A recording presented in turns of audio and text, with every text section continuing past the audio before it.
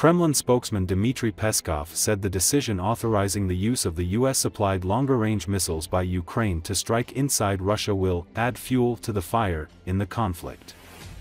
The weapons are likely to be used in response to North Korea's decision to send thousands of troops to support Russia in the Kursk region where Ukraine mounted a military incursion over the summer.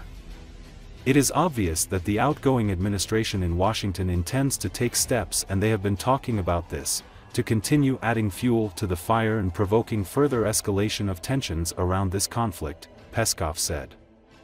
It is the second time the US has permitted the use of Western weapons inside Russian territory within limits after permitting the use of HIMARS systems, a shorter-range weapon, to stem Russia's advance in Ukraine's Kharkiv region in May. Peskov also rejected the idea of a ceasefire along the line of combat in Ukraine, saying it's unacceptable for Russia. Если такое решение действительно было сформулировано и доведено до киевского режима, то, конечно же, это качественно новый виток напряженности и качественно новая ситуация с точки зрения вовлеченности Соединенных Штатов в этот конфликт. Очевидно, что уходящая администрация в Вашингтоне намерена предпринять шаги, собственно, они об этом и говорили, с тем, чтобы продолжать подливать масло в огонь и продолжать провоцировать дальше нагнетание напряженности вокруг этого конфликта. Президент Путин уже объяснил очень просто. Дело в том, что эти удары наносит не Украина, эти удары наносят те страны, которые дают разрешение, потому что целенаведение, другое обслуживание выполняют не украинские военные. Это делают военные специалисты из этих самых западных стран. А это кардинальным образом как раз меняет модальность их вовлеченности в конфликт. В этом опасность и провокационность этой ситуации. Конечно, как это вариант заморозки по линии боевого столкновения, конечно, априори неприемлем для российской стороны. И в данном случае июньские сформулированные условия президента Путина, они полностью сохраняют свою актуальность. Это то, что нужно сделать для того, чтобы боевые действия были остановлены. Russians are intensifying combat operations in an attempt to break through the front lines as the time remaining until the inauguration of the US President-elect Donald Trump is limited, says Ukrainian military expert Mikhailo Samus, director of the new Geopolitics Research Network, according to Espresso TV. The inauguration of the new US president is scheduled for the 20th of January 2025. Donald Trump has repeatedly stated that he will ensure the war between Russia and Ukraine is quickly brought to an end. Samus has explained that the current situation at the front has not changed significantly over the past 2 months. Russian forces remain focused on the Pokrovsk and Kharkiv directions in Donetsk Oblast.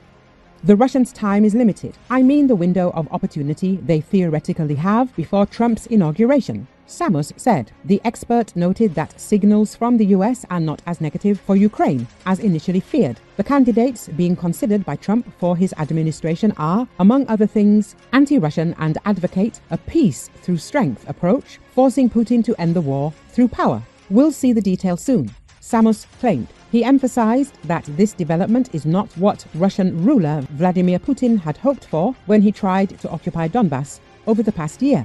Putin essentially expected to achieve decisive success in Donbass, occupying nearly the entire region. From this strong position, he planned to negotiate with the new US president. Currently, the situation is not looking so favorable for Putin. He is sending his troops into a meat grinder, incurring massive losses. The Russians are throwing everything they have, all resources, into a desperate attempt to break through the front in the shortest time possible, Samus highlighted. He added that the Kharkiv direction is particularly challenging for Ukraine's defense forces right now. According to the expert, Putin aims to reach the administrative borders of Donetsk Oblast to demonstrate to the world and the new US administration that supporting Ukraine is pointless and that Russia is winning. He concluded that this strategy of Russia has remained unchanged for a long time.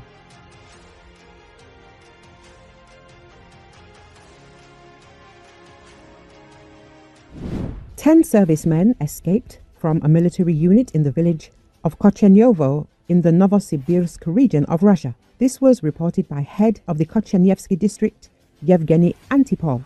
Information is being disseminated about an incident on the territory of the military unit of Kochenyovo. I ask you to remain calm and not to trust unreliable information. According to the Kochenyevsky District Department of Internal Affairs, the 10 people from the category of those who had previously voluntarily left the unit without permission. Within 30 minutes, they left the territory of the village by taxi. No crimes were committed on the territory of the district. 4 people were detained outside the Kochenyevsky district, he wrote. As reported by the NGS publication, citing a source, about 30 people from all over the central military district who had previously voluntarily left their units for reasons unrelated to service were seconded to the military unit in Kochenyovo. In a chat room of local residents of the village, a local police officer reported that the escapees were unarmed. All of the escapees are the so-called 500s, as deserters are called in military slang. According to preliminary data, the servicemen were gathered in Kochenyovo to be sent to the Special Operations Zone, the publication writes. According to Sibir.Reli, one of those who left the military unit was 29-year-old Anatoly Petrovishev, a native of the village of Odinskoy in the Novosibirsk region. An acquaintance of Petrovishev confirmed that he had previously been in the combat zone in Ukraine. The interlocutor provided photographs of the man from a field camp allegedly near the front. According to the description, among the escapees was also a resident of the Karatusky district of the Krasnoyarsk territory, Anatoly Serkin. In 2020, he received 2.5 years in a special regime colony for stealing a laptop. The man had previously been convicted several times for similar crimes. Thousands of Russian soldiers are deserting the army, according to Kiev. Earlier, Ukraine's military intelligence agency said that troops under Russia's southern military district deployed to fight in the war are increasingly deserting their posts. Desertion has been an issue for Russia's military throughout Putin's full-scale invasion of Ukraine. Desertion from the Russian army carries a 10-year prison sentence. In February, a Russian anti-war project named Get Lost, which was created to help Russian men evade or escape conscription in Ukraine, said cases of desertion from the Russian military increased tenfold this year.